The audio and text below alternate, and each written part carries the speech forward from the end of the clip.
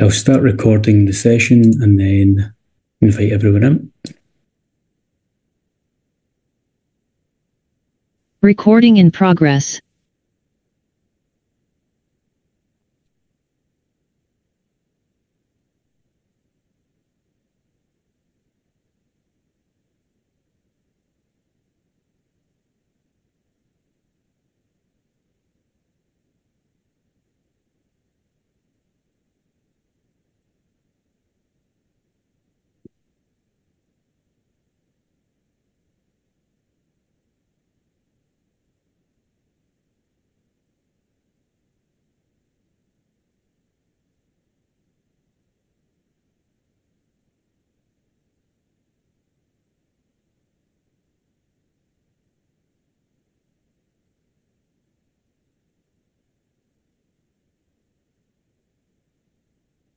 Give it a moment for everyone to come through.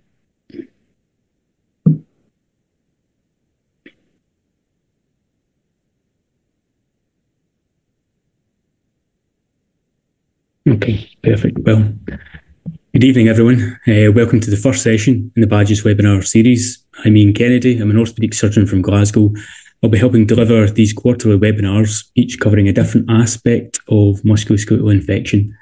I would encourage you all to join BAJIS. It's currently free of charge, and it'll keep you updated on all our other upcoming educational events. If you have any questions for the speakers throughout the webinar, please type these into the Q&A box at the bottom of your screen, and I'll go through these at the end of each talk. So our first session today is going to focus on prosthetic joint infection. And joining me as co-host is someone with a vast amount of experience in this area, is current British Hip Society President, Professor Dominic Meek. So over to yourself, Prof. Thanks very much, Ian. So we've got fantastic speakers with a huge amount of experience tonight. I'm going to start with introducing Mr. Jason Webb, who's a consultant orthopaedic surgeon based in Bristol. He's one of the country's leading hip surgeons, and international reputation for the prevention and treatment of periprosthetic joint infection. And he's an interest in fundamental science research for infection, particularly in antibiotic bone cement and biofilm. So it's a great pleasure. I'm going to ask him to give us his talk on Biofilm Matters. Thanks very much.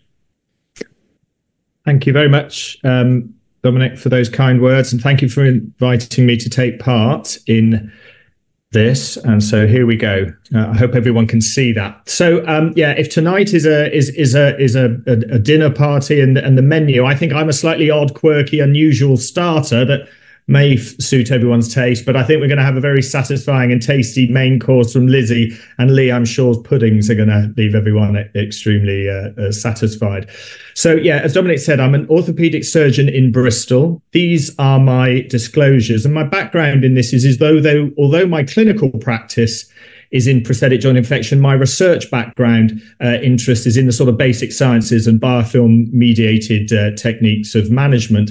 I'm the surgical lead for our regional PJI clinic, and Lizzie is the microbiology lead and the real lead. So you'll hear from her next.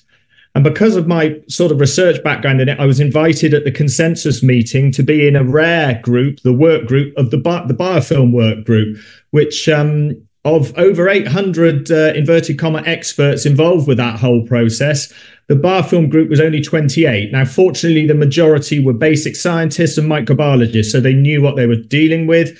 And then I think there were a couple of interested amateurs, such as myself, surgeons in that group.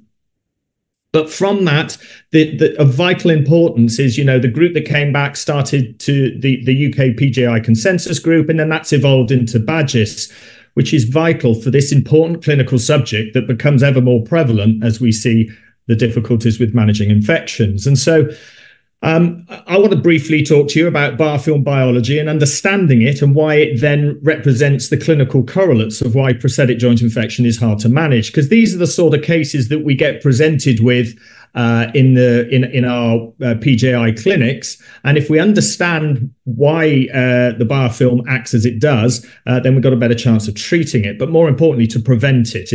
As we're doing more and more operations, we've got to maintain good prevention. So I'm going to take us back in time quite a long way. The Earth is 4.5 billion years old, and for 2/3 of that, there have been bacteria, and they are superbly evolved to their environment.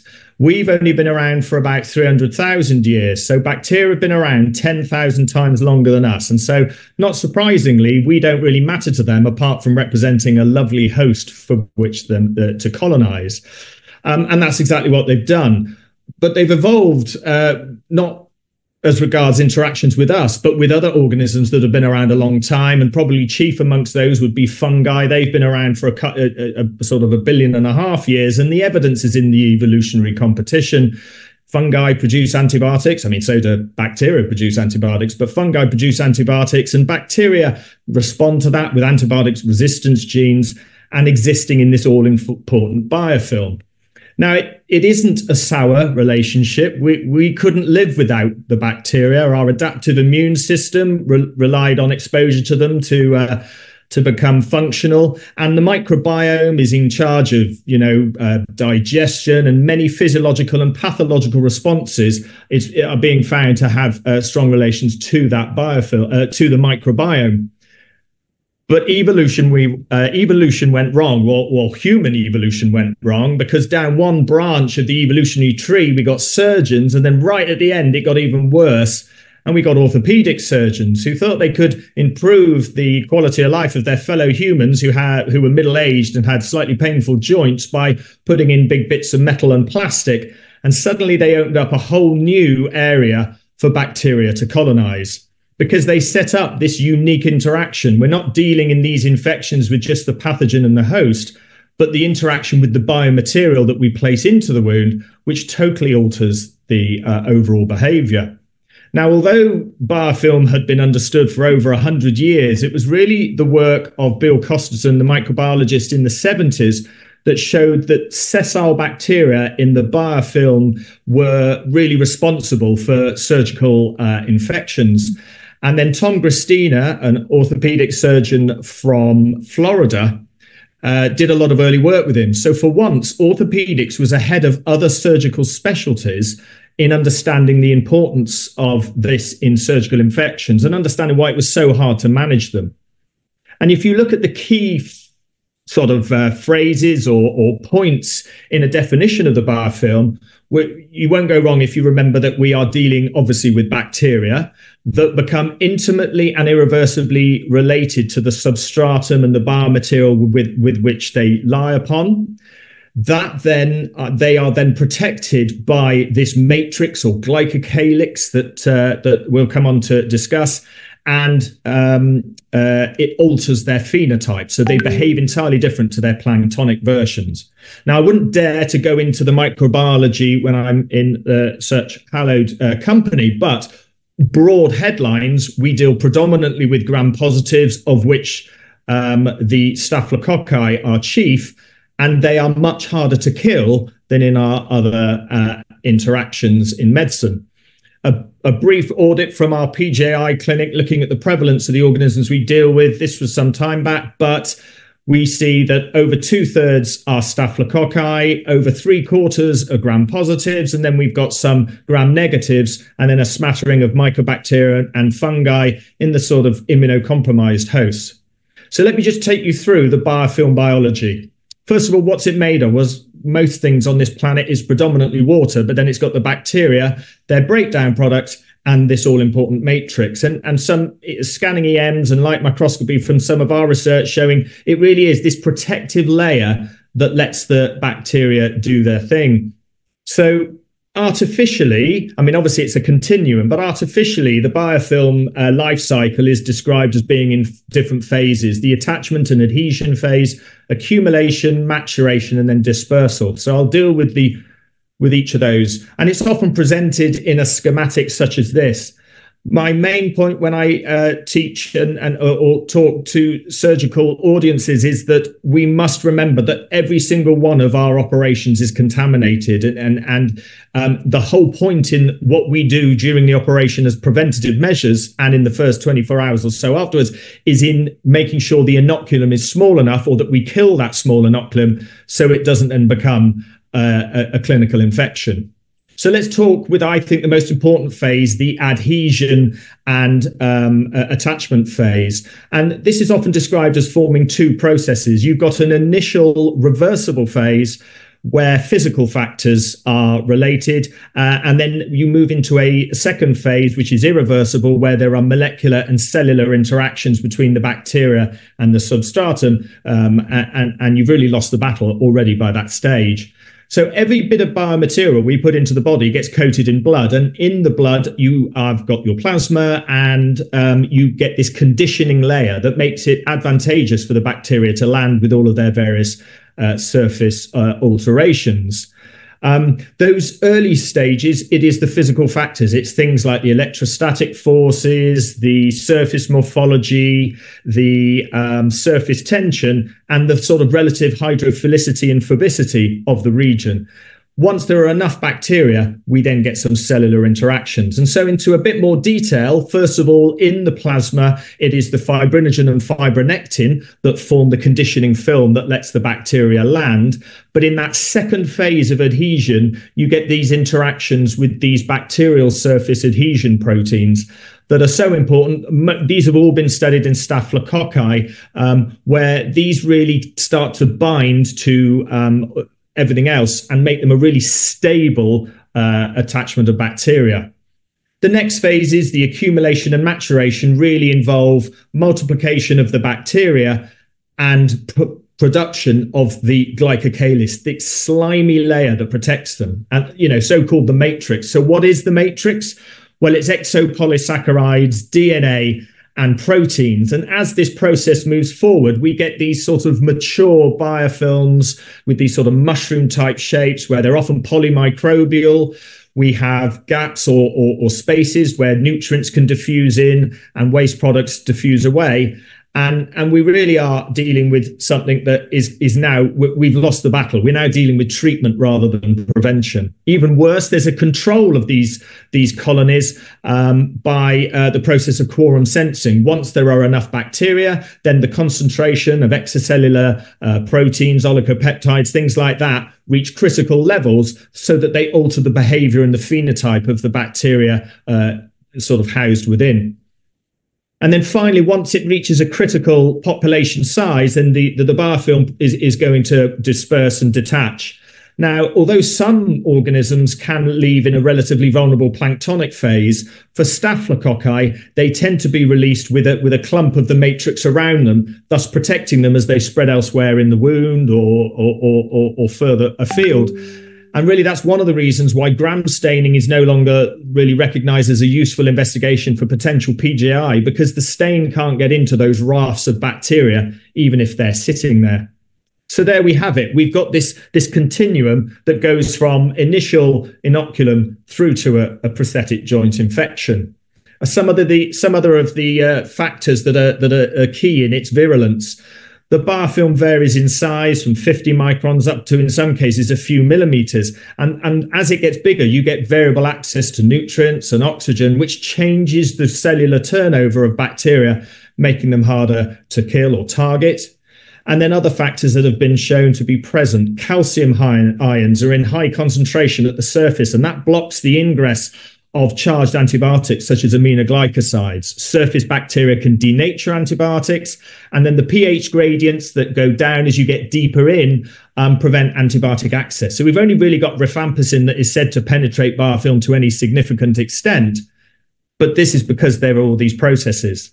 There is increased expression of resistance genes within sessile bacteria in the biofilm compared to their planktonic phase. And as I say, their phenotype changes so that they turn over less rapidly, making them less vulnerable to antibiotic attack.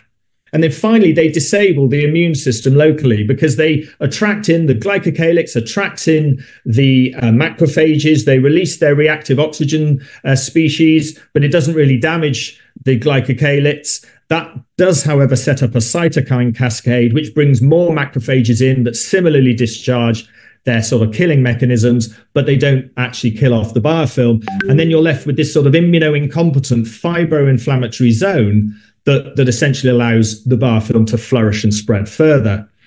And all of these factors together led Christof to say that compared to their planktonic phase, the bacteria contained within a biofilm are probably about 1,000 times harder to kill.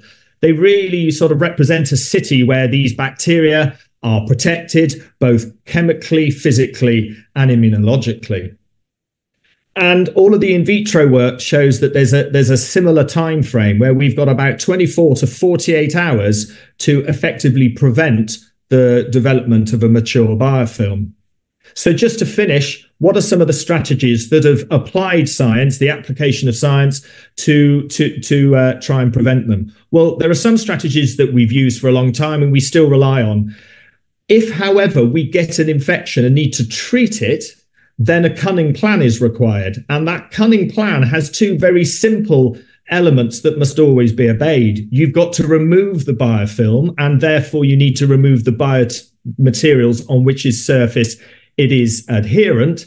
And then you need to combine that with antibiotics of appropriate strength and sensitivities based on your microbiology interaction to kill off the stragglers. Okay, but prevention, as we've said, has got to be our goal. So strategies that are relevant towards that, well, we know from registry data and from basic science data and clinical studies that if you give appropriate systemic antibiotics to reach bactericidal levels in the tissues as you operate on them, you reduce your infection rates. And that's killing off those planktonic bacteria as they arrive.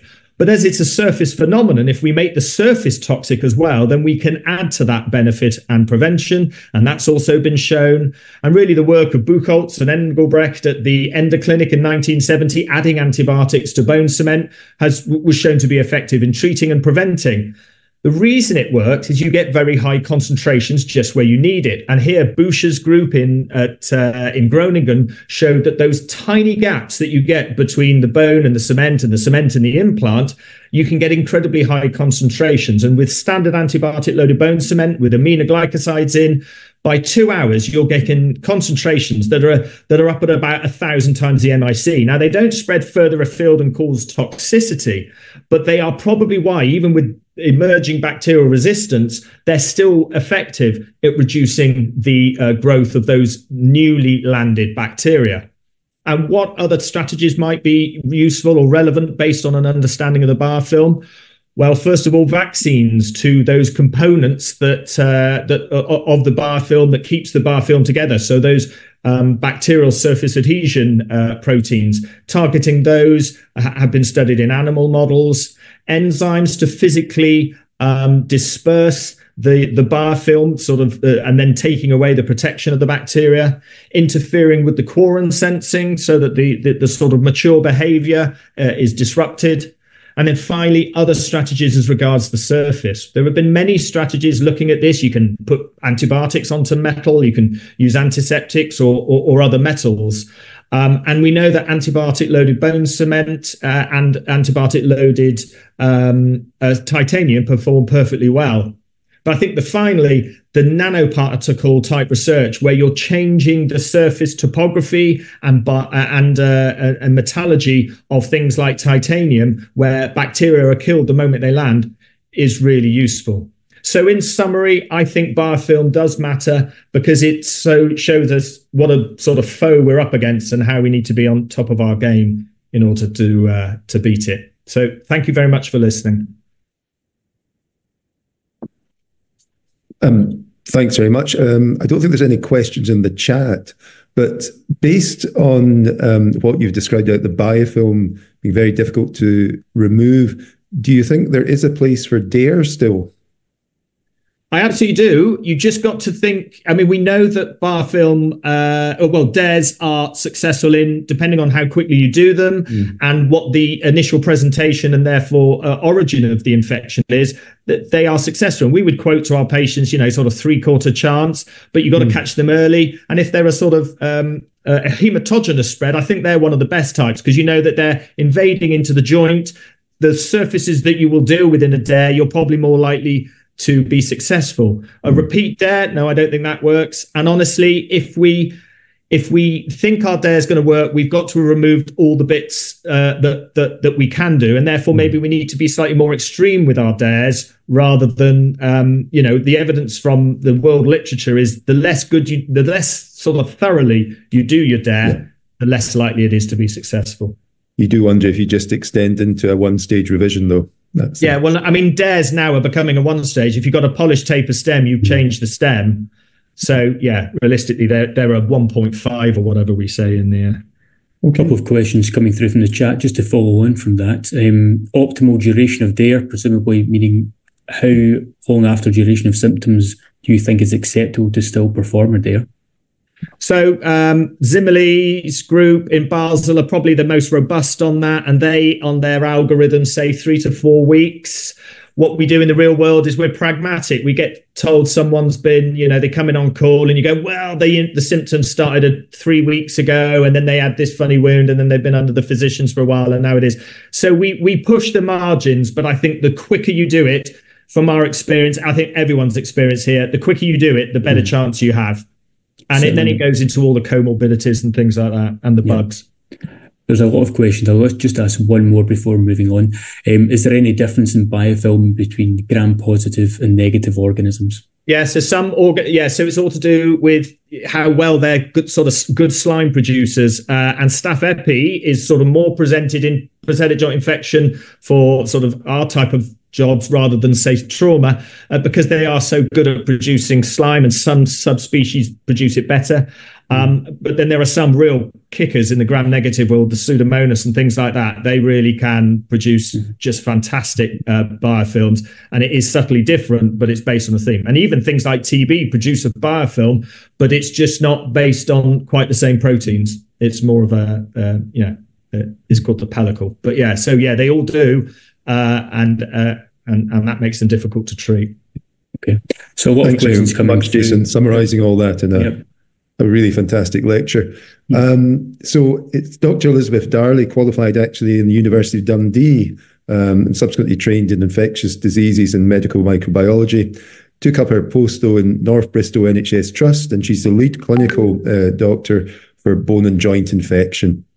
So it's a great privilege to ask her to give us a talk on selecting oral antibiotics for purposes of joint infection. I'm sure, given the recent MHRA advice on quinolones, there may be some topics of discussions afterwards. Thanks very much, Elizabeth. Lovely, thank you, and thank you for the invitation to come and present today. As you've just heard, I'm one of the microbiologists at NBT. I work with Jason and the team of orthopaedic surgeons. And for about 20 years now, we've been doing the joint infection clinics together. So knees and hips predominantly, and a few other stragglers will join us. So I'm going to talk a little bit about oral antibiotic options and what we use. And I'll just share my screen just now.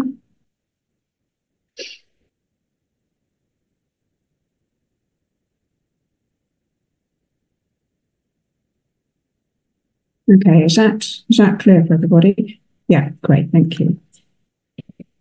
Okay, so I think there's probably a lot that we could look at today in terms of oral antibiotic therapy. There are a lot of questions that still need to be answered, and the ones that I thought of immediately were switch therapy. I think we're all probably very comfortable now with the idea of switching to oral therapy quite early on, but when exactly do we switch? What about combinations versus monotherapy, and when would you use a combination, and when is it better just to settle for a single agent? There's still a lot of active debate about when to add rifampicin into your therapy, particularly when there's metal work in place. And then how long would you continue to treat for? And is there a role for suppression therapy at the end of what we might consider a therapeutic course? And if so, do you use the same agent or a different one? For how long and when do you stop? And then finally, prophylaxis. And there's still a lot of ongoing discussion about what the optimal agents are. But I'm going to leave all of those alone and just focus on what antibiotics might you choose for your oral switch therapy. And illustrate what we do at North Bristol Trust and why. So just a little bit of a foundation. So this is the IDSA guidance, and it's quite clear that oral therapy has a role in treatment of these kind of patients. However, it's not entirely clear about when you might switch. And it's not clear at all, in some cases, about whether or not you want to give suppression and how that might look and what you might choose. And you have to be on your toes about what procedure you're actually doing and what organisms you've got, because the advice varies, as you can see here, for whether or not you've got staphylococcal infection or anything else, and whether there's metalwork here in one stage or it's coming out. But as I said, I'm not really going to talk an awful lot about that today. I'm going to sort of hove in on what the antibiotics are. So Jason's already shown a nice slide of what the common culprits are, and I think this will all be very familiar to you. So staphylococci are the big ones, and then streptococci, and then various proportions of miscellaneous other bacteria. And gram-negative organisms, so things like gut flora, E. coli, Pseudomonas klebsiella, that kind of thing, are becoming certainly more of a problem now than they were maybe 10, 15 years ago. And that probably reflects the kind of patients we're dealing with and their longevity and the comorbidities they have, and possibly how many antibiotic courses they're actually getting in their medical career now compared to 10 or 15 years ago. So how do you decide what we're going to give? So the way I look at it is, what's the spectrum of activity? Is it going to work? And that's not always as straightforward as just looking at a laboratory report, which will have sensitive or resistant, and sometimes slightly unhelpfully intermediate. But that's a very obvious starting point. How potent are the antibiotics? They're not all the same, despite what the lab report might imply. Does it matter whether the antibiotic that you're going to choose is bactericidal or just bacteriostatic? And can we even remember what that actually means? I suggest it probably doesn't matter if the surgery has got rid of most of the infection in the first place. It's probably more important if metalwork has to stay in situ and can't be removed for mechanical or other reasons. And then we talk a lot about bone penetration. And bone penetration is really, really hard to understand because most studies look at single snapshots of bone penetration. If they're in humans, they're usually at the point of excision of bone, which may or may not be infected. And if they're animal studies, there's no long-term follow-up. There's one end point, and that point is not, there's nothing after that. So once the animal has reached the end of the study, then there's no how are they doing in a year's time or 2 years' time or after the therapy stopped. Biofilm activity is very important, and Jason's just sort of given us a fantastic overview of what a difficult area of treatment that creates, and how we really need to sort of be mindful of that, I think, in our preventative measures. And then we think about oral bioavailability, and I think this is very important because there are some antibiotics which are highly bioavailable, and they're the ones I'll be talking about. But there's others that look good, maybe, perhaps like flucloxacillin, but they're only 50% bioavailable when you take them orally. So you don't get a lot of it for your money, and possibly would avoid those. And then there's the interactions, and we're definitely going to talk about that. So this is a very simplified table of what we tend to do at North Bristol with our patients who've got prosthetic joint infection. And it fluctuates depending on what the organisms are sensitive to, and also whether there's metal in or out, and also what the long-term surgical plan is for the patient. But this gives you a sort of a very broad idea. So MSSA, Staph aureus, equally probably would apply for culture-negative infection as well. They start with their standard IVs, fluclox, maybe with rifampicin, maybe not at that stage. And then we like crindolones and rifampicin for oral switch therapy. That was my first-line therapy for patients with bone and joint infection, and it has served us very well. There's a good literature base for it. and the patients tend, in my experience, to tolerate it very well. That's our finding locally. But if that's not suitable for any reason, or it's not susceptible, then clindamycin and rifampicin are a good second-line choice, quite well tolerated as well. And then third-line doxycycline, which is really a very good drug in terms of bone penetration and spectrum of cover, but it's not so well tolerated. And then for MRSA, which I have to say, fortunately, we see very little of in our PJI patients in North Bristol. Start with Vanc, plus or minus rifampicin. And then the options, roughly in order, are probably doxycycline, clindamycin, Septrin, and then maybe delafloxacin, which is a newish quinolone and has anti-MRSA activity and broad gram-negative activity too.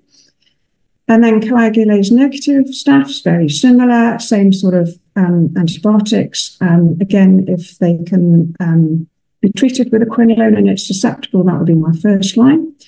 And I've just made a note here that to remind me to advise you that flucloxacillin testing, standard disc testing that we do in the laboratories for most organisms, is not reliable for coag-neg staph. So be very careful if you see a report that says fluclox sensitive. It's an unreliable result unless it's had further testing, which most labs don't do, and quite reasonably don't do. It just means it's not necessarily one to pay attention to. And then a few extras, phosphomycin and pristinamycin, and I'll talk a bit about those in a moment. They're not used so commonly. So moving down the list of organisms, enterococci, we see quite a lot of this. If they're sensitive to amoxicillin, then that's a great drug, both IV and orally. It's not brilliant at bone penetration, but it's reasonable. And unfortunately, enterococci tend to be very resistant organisms, so you don't have as much choice as you'd like. And that often really directs what you're going to do next. So if they're sensitive to Septrin, cotrimoxazole, that's a useful drug. Linezolid is great, but as you're probably aware, it's limited to about 28 days. And then after that, you're really, every extra week of therapy is a gift because patients do develop side effects, but I'll mention those in a moment. Pristinamycin, now this is a bit old-fashioned, and it's actually quite difficult to get hold of quite a lot of the time. But it's a very useful drug if the enterococcus is an enterococcus faecium, and what that means is that it's going to be intrinsically resistant to amoxicillin and more resistant. So pristinamycin can be useful, but it's quite hard to get hold of, and I think there's only really one supplier of it, and when they run out, we all have to wait. So that's it. It sort of it takes and it gives back at the same time. Then streptococci. So these are things like the group A strep, also viridans streptococci, maybe not quite so common. Group B streptococci, I think we're seeing those a little bit more now, maybe related to comorbidities in the patients. So they are almost invariably sensitive to amoxicillin, which is great. Often sensitive to clindamycin and Septrin. Generally sensitive to linezolid, but that's very much fourth line because of the side effects and the restrictions on duration. And there are other agents, so sometimes you could use a novel quinolone such as moxifloxacin or levofloxacin if they test sensitive. And then coliforms are generally very susceptible to ciprofloxacin. So this has been a really valuable drug to date. And you can give it pretty much from the outset because it's hugely bioavailable. It's almost 100%. So as soon as somebody can eat their breakfast, lunch and tea post-op, they can, in my book, move on to ciprofloxacin if you've got a susceptible gram-negative. And then Pseudomonas, these are a little bit more tricky because they're intrinsically pretty resistant organisms. If they're susceptible to the quinolones orally, that's great. If they're not susceptible to the quinolones, then you have no oral option at all for these organisms. So it's IV all the way. So we treat the quinolones with respect and we introduce them after a course of something else so that you debulk the infection effectively and get on top of the symptoms with something like tazocin, ceftazidime. And then when you feel that you're tidying up, bring in the quinolones at a high dose to reduce the risk of resistance developing, which otherwise happens pretty frequently and pretty early. So I'm just going to go into a bit more detail now about the actual choices of antibiotic, because I think this is what is sometimes hard to understand if you're not a microbiologist and dealing with them every day. So until 48 hours ago, these slides were sort of standalone. I've now got an extra slide, and we'll come to that. So quinolones are very good in that they have excellent bioavailability. They get into bone tissue very well. Generally, patients, I was going to say, tolerate them very well. And our experience in the clinic at North Bristol, from 20 years experience of using these first line, and we've been using early oral switch since the first days of this clinic, and I think it was about 2004, 2005 when we very first started these clinics. Patients get on fine, and we haven't, bar a few patients, had problems with them, certainly no more than we have experienced with other classes of antibiotics. That may not be your experience, and that may not be what the evidence is going to show us from the MHRA, but that's our experience. They're not equal, they're not interchangeable. So levofloxacin is an oral quinolone which is much more active against gram-positives than Cipro. So we recently switched over from Cipro-Rif to Levo-Rif for our gram-positives and culture-negative patients. Delafloxacin, we haven't used yet in our clinic, but it's got more gram-negative activity, and it also covers MRSA. However, when we think about the quinolones, we have to remember the side effects. And there have been various warnings that have come out over recent years about tendinitis, Achilles tendinitis particularly, prolonged QTC intervals, and the risk of moving into a torsade point if you do develop prolonged QTC. And there's also been a recent report on increased risk of aortic aneurysm dissection. And I'll mention that in a moment.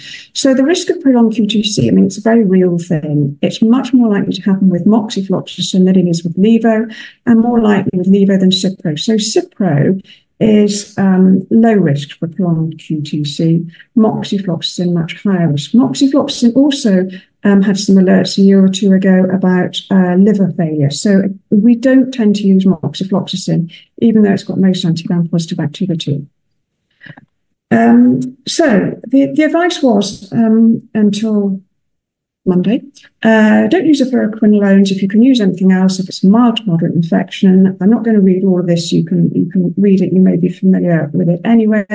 And if patients report any symptoms such as muscle pain, joint pain, etc., take note, stop the antibiotics promptly, and investigate further. Now, this is a table from a paper unrelated to the quinolones, but just had a really nice table about the prolonged QTC interval. And for those of you who aren't cardiologists, we maybe don't think about it or recognize it too often in our patients, but essentially the risk is that the patient goes into a serious arrhythmia.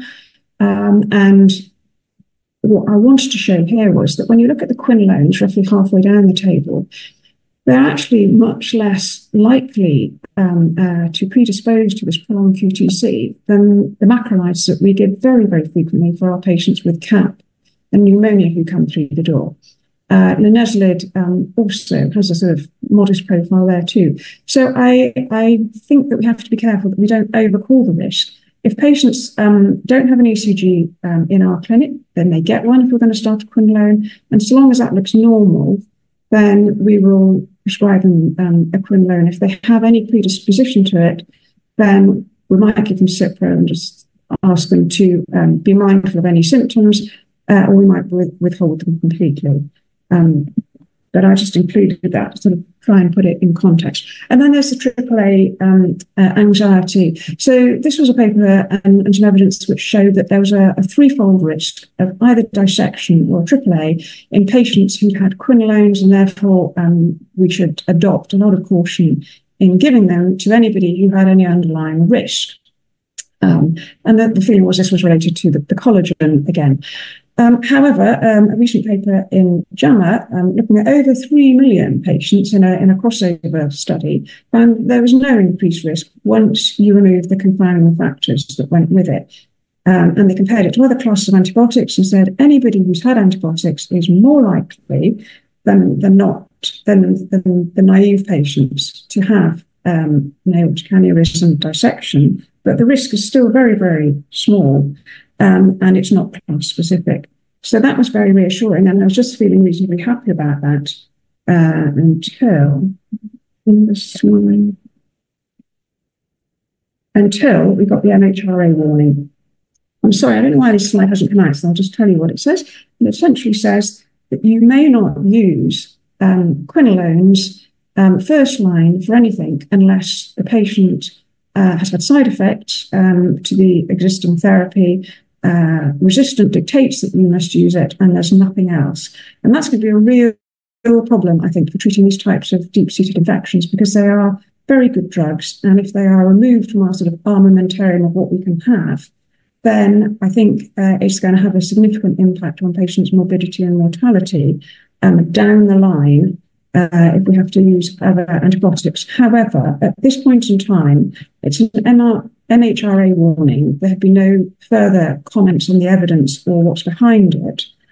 And so I'm very keen that we get more information about this so that we can consider the implications of it and understand why we've moved away from the position of risk assess your patients before you give them quinolones. Think about the risks of tendinitis. Are they on steroids? Are they diabetic? Do they have? Are they transplant patients? Do they have risk factors for tendinitis? To move into it, you cannot give it unless it's your last antibiotic. We'll take questions about that later, maybe. So, rifampicin, a very good drug. I'm sure I don't need to sell this to you. It does reduce linezolid concentrations. Also, probably Septrin and clindamycin concentrations. However, a very nice study looking at clindamycin and rifampicin in treatment found that there was no clinical impact if the levels were reduced slightly. It's obviously contraindicated for some patients on anticoagulants, on antiepileptics, the contraceptive pill. And there's an ongoing debate about when you would add it. So would you give it to somebody when the metalwork is freshly in, when it's been in for a while, only if it's taken out? You can't use it as monotherapy ever because you get very rapid resistance and you need to monitor the LFTs. Clindamycin, another very good drug. I'm very fond of clindamycin. If the organisms are susceptible, and that's gram-positive organisms, then it's a good go-to antibiotic. It's highly bioavailable, nearly 100%. It's very good at getting to bone. It probably does get into biofilm as well. It's got a reputation for being pseudophagic, but not really, I don't think, in the way we use it now. Be generous with the dosing. Doxycycline, a bit old-fashioned, sort of went out of vogue some years ago, but it is a very good drug. Again, if the organisms are susceptible, and they often are, very bioavailable, very good bone penetration. You can use it with rifampicin as well. It's not that well tolerated. You have to tell patients to have something in their stomach and stay upright for probably an hour after taking it. Otherwise, they'll get gastritis and often feel quite nauseous. And they have to stay out of the sun, which is not generally a big problem in this country. But they do need to think about how they take it. And it's not always very well tolerated. Septrin is also having a bit of a comeback in the last couple of decades. It's a good drug. It's active against Staph aureus, coagulating staph, and some streptococci, but not all, and some enterococci, and also gram-negative organisms. However, it did have its own MHRA warning some years ago regarding bone marrow failure. So you must monitor the full blood count for patients who are going to take it. You also must monitor the usinase and potassium because it may cause a rise in potassium and AKI. And of course, it has a bit of a reputation for causing rushes and Stevens-Johnson's syndrome. Although in our practice, I think we've seen rushes very rarely and even more rarely a sort of Stevens-Johnson syndrome. However, for our patients, the bone and joint infection patients, we have to remember you cannot give it with methotrexate. They can't overlap. You probably shouldn't give it to patients with an EGFR below about 35 because it entails reducing the doses, monitoring levels, and higher risk of the side effects. But all that said, many patients get on very well with it. And then the other things that we use, so beta-lactams and cephalosporins. There are some concerns about bone penetration, some more than others. And in oral formulation, the bioavailability is very variable between them. So I'd say take advice if you're going to go down that route. But they're not our first or second or even third line antibiotics for the switch. Minocycline, another tetracycline, it does cause skin staining. It can be irreversible, and that's particularly problematic if it's on the face. and it has been associated with hepatotoxicity. So probably not your first-line tetracycline. Linezolid, also very good, very bioavailable, but it's got its MAOI interactions, and it does cause bone marrow suppression. Some patients never seem to experience this after months and months of therapy. Other patients start to drop their platelets exactly on 4 weeks, and you have to stop it at that point. You can use it again in due course once the bone marrow is recovered, but you should expect it to do the same thing again. So it may be a very short-term treatment. Pristinamycin, I've mentioned, there are supply issues. Fusidic acid can be sometimes substituting rifampicin if rifampicin is resistant, but it's not that well tolerated. It makes patients feel pretty sick. I don't tend to ever use macrolides. I don't think the bone penetration is great, and there's usually better agents available. And then fosfomycin, we occasionally use if we're backed into a corner in terms of resistance. No one's quite sure what the dose should be, probably something like 3 grams BD. It can be active against MRSA, enterococci, some gram-negatives, and it does get into bone. So just to summarise, I think the early oral switch is generally accepted now as a good idea. I think most patients can get on very well with it.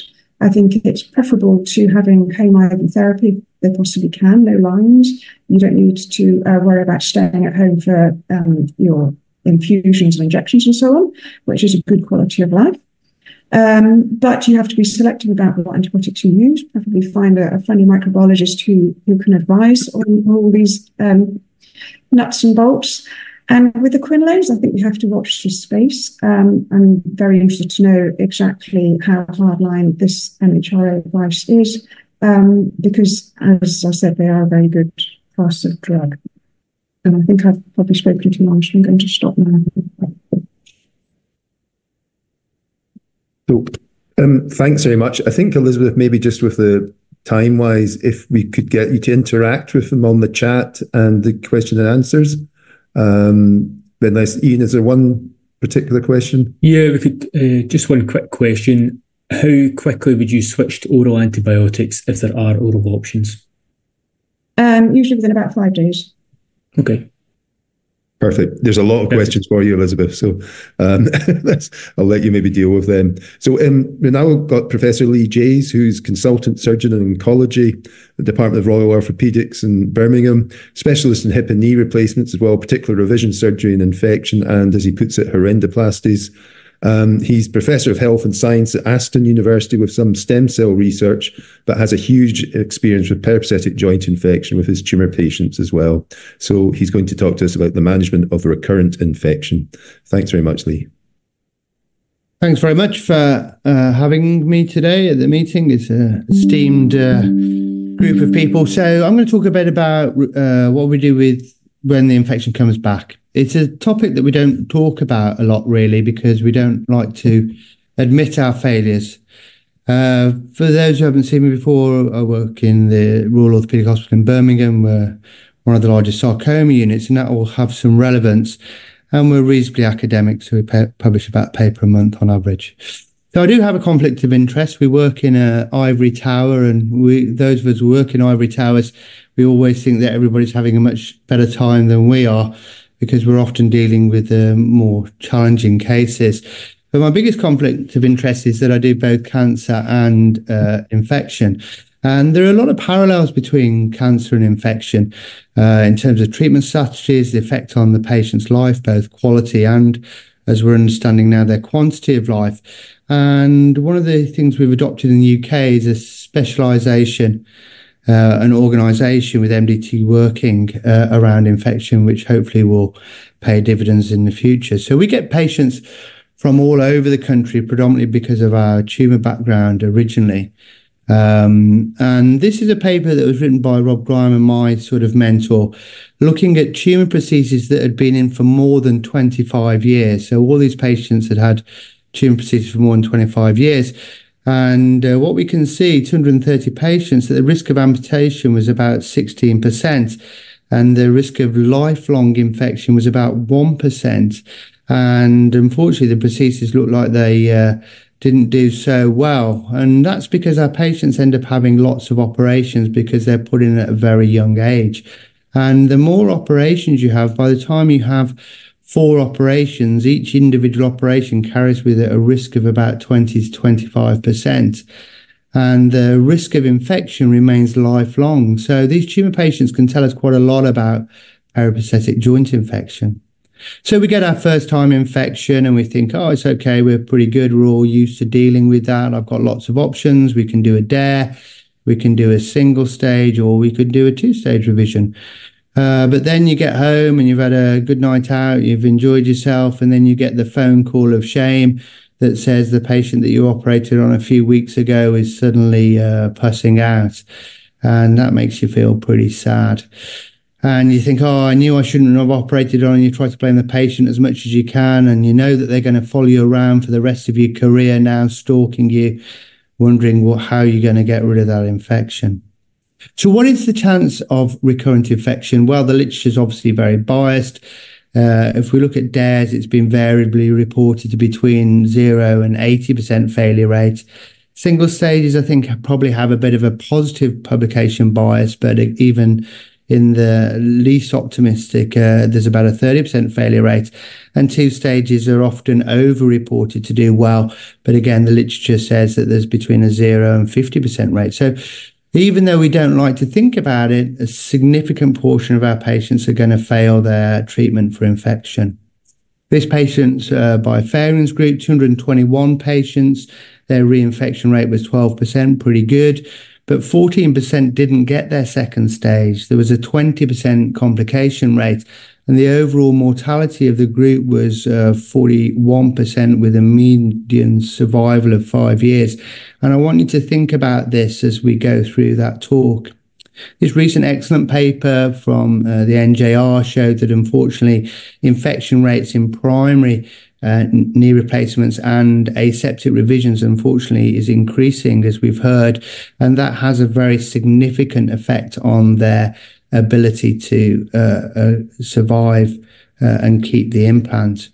So we looked at our results and we were pretty pleased with a pretty much 90% success rate with DARES, single stages, 6% failure rate, and 2%, about 10% failure rate.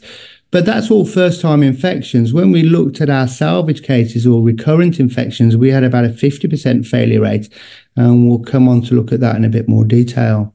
And it's the usual risk factors: poorly patients, polymicrobial organisms, what we termed as bad organisms. One surgeon didn't have a great outcomes, but polymicrobial and bad organisms and the need for a flap all unfortunately did pretty poorly. So what are we going to do now then? Should we get up and say, well, we're going to try again, or, enough is enough? And if we've had one go at trying to treat infection, should we call it a day? Well, what's the literature on recurrent PJI? Well, actually, it's very sparse. So this paper looked at 55 patients who'd had a repeat 2-stage revision for a failed 2-stage.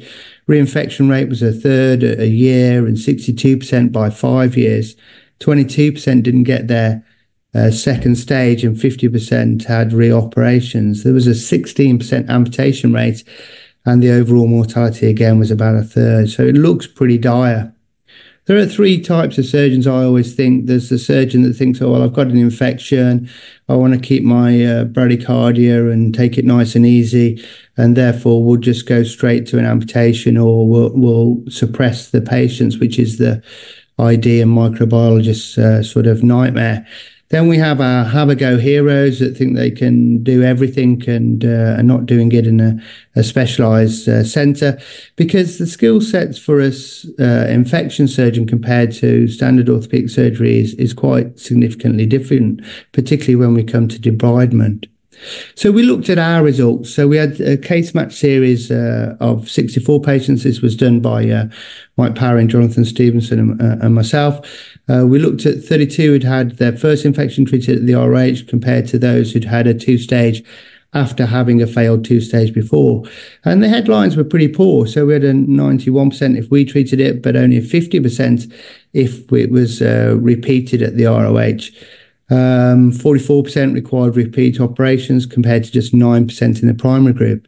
But when we looked in more detail, we found that only 1 patient had an amputation, only 2 patients who died with repeat infection, and actually the other 91% were able to be controlled by further DARES, revision surgery, or an arthrodesis. So actually our long-term control group in both the groups were the same, but we just had to work harder at getting the infection, and the patients unfortunately went through more surgery. So Muhammad Ali said that if you don't lose if you get knocked down, you only lose if you stay down. So our philosophy, as long with the tumours, is to keep on going as long as the patient wants us to go, but it is very difficult. So it's all very cool, but the point is, can it work for us? What do we do to make it better? Well, what do you need? You need an MDT. You need a micro and ID advice, as we've heard from the 2 excellent talks before me, because we've also shown that there's a massive change in the microbiome between failed infections. You need plastic surgery to help you with flaps and skin coverage, or you have to do your own flaps. And you need experienced surgeons who are concentrating on PJI, because, as we've heard from the biofilm talk, that we need to have a radical debridement. And we often end up using a lot of oncology-style prosthesis.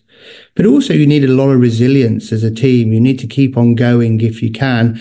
And perhaps you need a different way of thinking about these difficult problems.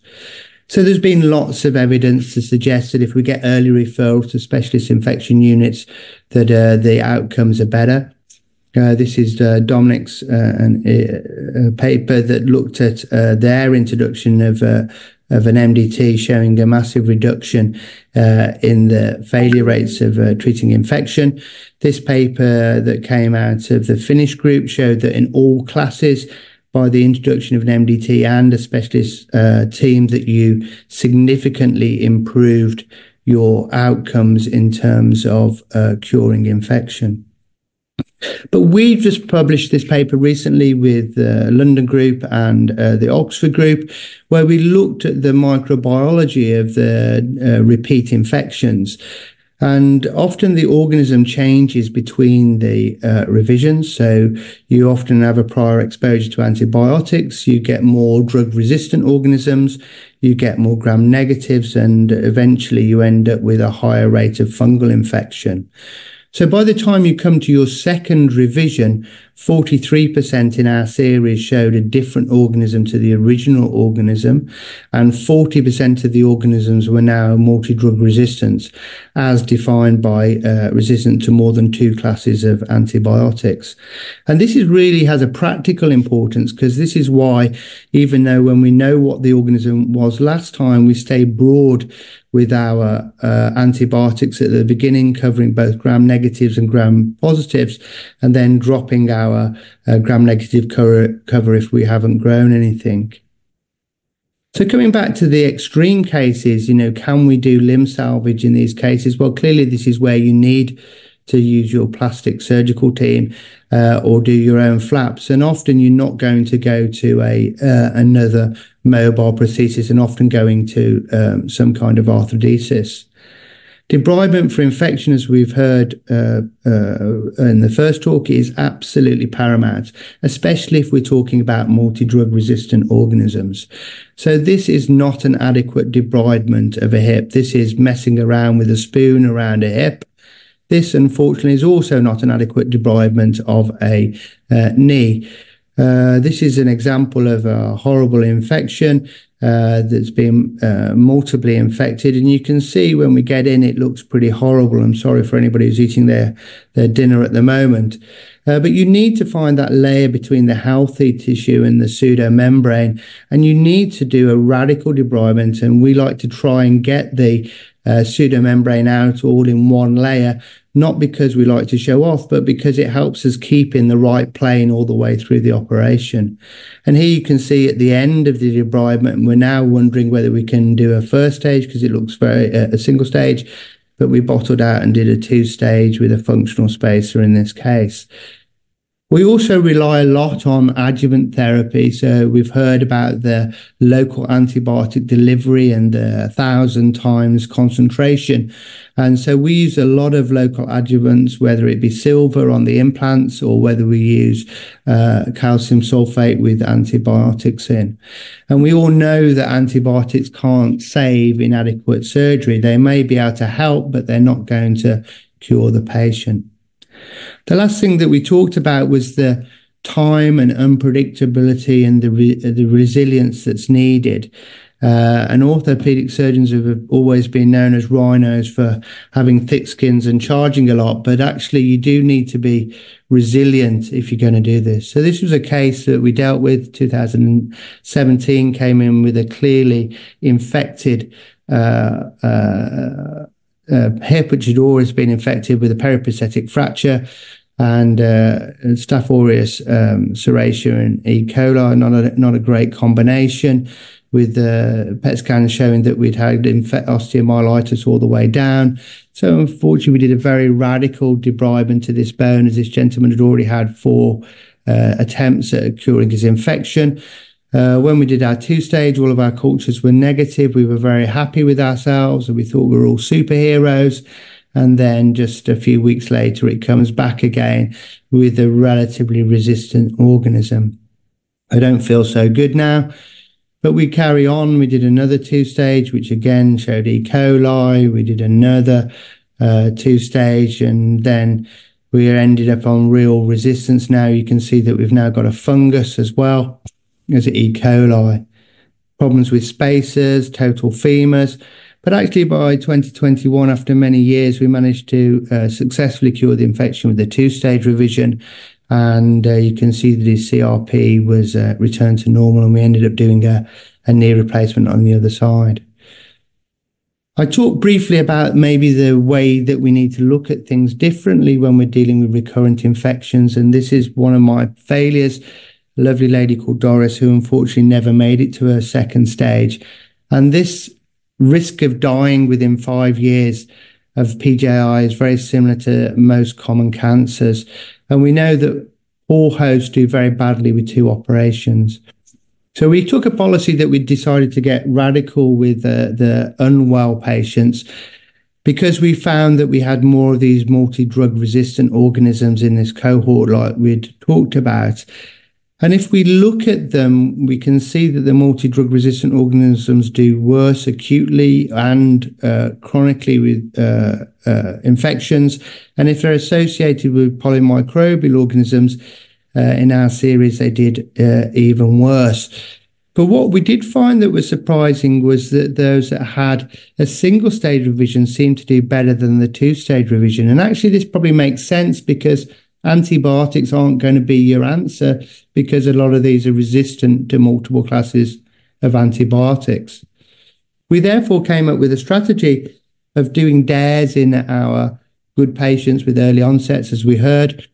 But now we do radical 1-stages on the worst patients, because if there is a small benefit from doing a 2-stage and our patients are in the category where they're going to unfortunately have a poor life expectancy, then actually we want to get them up and about quickly. And so we do radical 1-stages on the worst patients now, and we save our 2-stages for the best patients. So this was a gentleman that is 81, diabetes, came in with acute infection, obviously not coping at home, came into the clinic with an abscess and not being dressed and wearing clothes covered in pus. So we did a radical 1-stage with a distal femoral replacement for him. And you can see that his albumin improved quite significantly within the first few weeks. His CRP improved within the first few weeks. And here he is, even though he had a sinus with a 1-stage, with good function about a year later.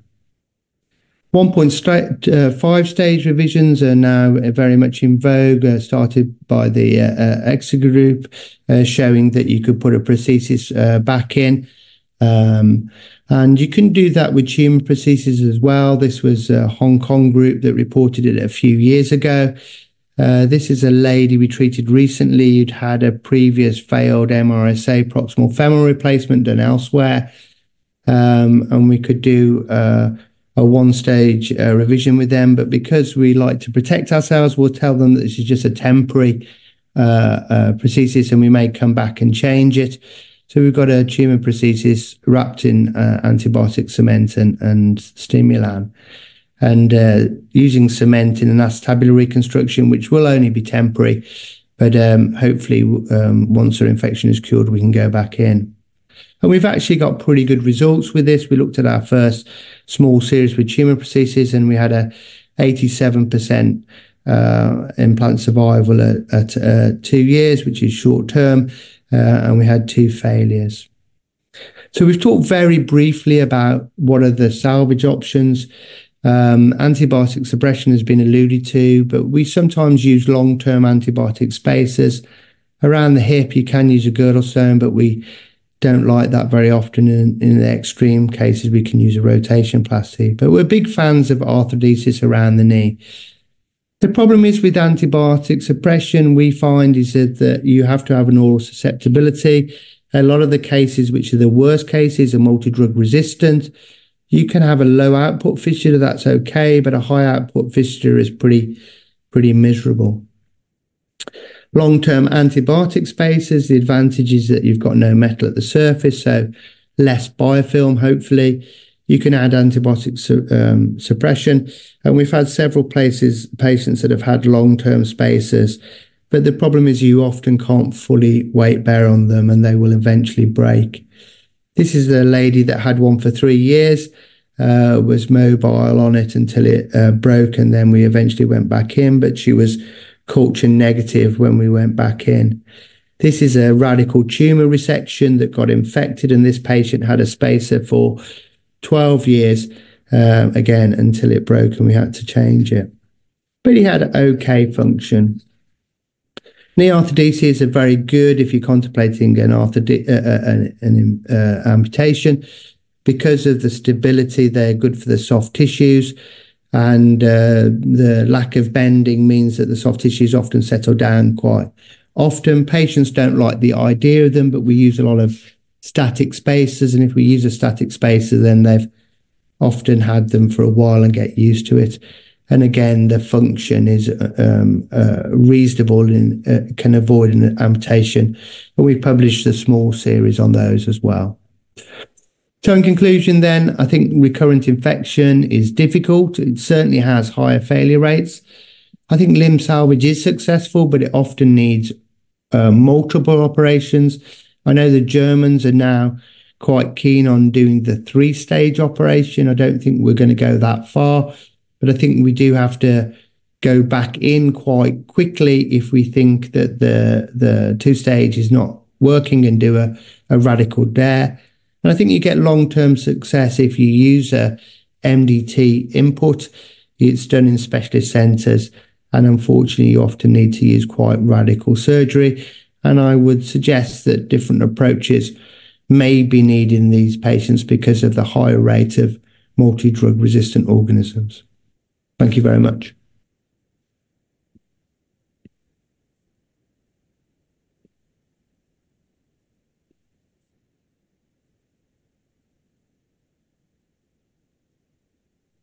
Thanks very much, Lee. Ian, are there any one or two questions? I know we're going to play the video in a second. Yep. Quick question. Do you think there's a role for silver-coated implants? So I think that the evidence is difficult because there's a selection bias in those that we use. I think there's been multiple papers that show it reduces your early infections, but I don't think it reduces your long-term infections. I think the different types of silver. So we tend to use one with a very high concentration of silver, which elutes. It's actually electroplated, so it needs a small drop in the pH to get a big release in the silver ions. I think there's in the oncology world that it's now they've become a standard of care, but I don't know. I certainly don't think a randomized trial is possible at the moment on it. Perfect. One further question. If you've got a patient with chronic antibiotic suppression in one joint, would you be happy to do an elective joint replacement on their other side? So I think tumour surgeons think about things a little bit differently. So, when you're dealing with cancer for half your day and then you're dealing with infection, which I think is just as problematic for the patients, then we tend to take more risks. So we do and have done joint replacements in people with other infections. Actually, the very little literature out there would suggest that the risk of infection actually in the other joint is not as high as you would think. But I think it's a risky strategy, and if you're going to do it, you've got to make sure the patient completely understands the problem. Personally, we really try hard not to put patients on antibiotic suppression. So we would be trying to get them both done at the same time, I think. Perfect. Thanks so much. We'll stop the questions at that just now. I just have a quick video that I need to share from our sponsors. Heraeus have kindly donated to this webinar, which I'll play just now.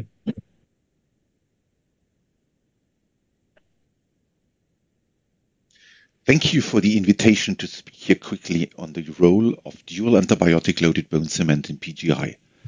Of course, we do not speak about its routine use, but about selective situations where the risk for infections or reinfections is high.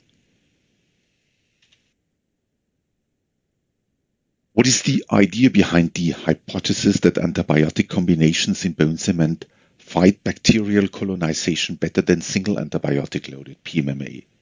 Cemented prostheses are particularly prone to bacterial colonizations in fragile patients with a weak immune system, and or if a priori gentamicin-resistant bacteria have contaminated the joint space. The claim is 2 antibiotics are better than 1. The reasons why antibiotic combinations are more effective are the following. First, with several antibiotic combinations in PMMA, for example with genta and clindamycin or with genta and vancomycin, a much enhanced mutual release rate of the drugs out of the carrier material. Second, the combination of many antimicrobial drugs broadens the spectrum of activity against gram-positive and gram-negative bugs. Third, the combination of drugs with different targets in the bacterial cells may overcome single resistances and reduces the risk of concomitant resistance development against both agents. Indeed, so-called biofilm inhibition studies have repeatedly shown a stronger and longer sustained antimicrobial action of antibiotic combinations in the cement. This is particularly visible at day 9 in this graph, comparing the effects of plain, gentamicin only, and dual antibiotic combination containing cement. In vivo, it was further shown that antibiotic combination therapy in bone cement spacers during staged septic PGI treatment was an independent factor for higher treatment success compared to monotherapy. On a microbiological level, monotherapy spacers were associated with much less growth-negative biopsies taken at the moment of reimplantation than the combination therapy. Now, most importantly, is there clinical, albeit preliminary evidence from clinical studies that the use of dual antibiotic-loaded bone cement is associated with less infections or reinfections? Yes, there is, as summarized in this review. The infection rates were significantly lower in the dual high-dose antibiotic-loaded bone cement group compared to single low-dose gentamicin group.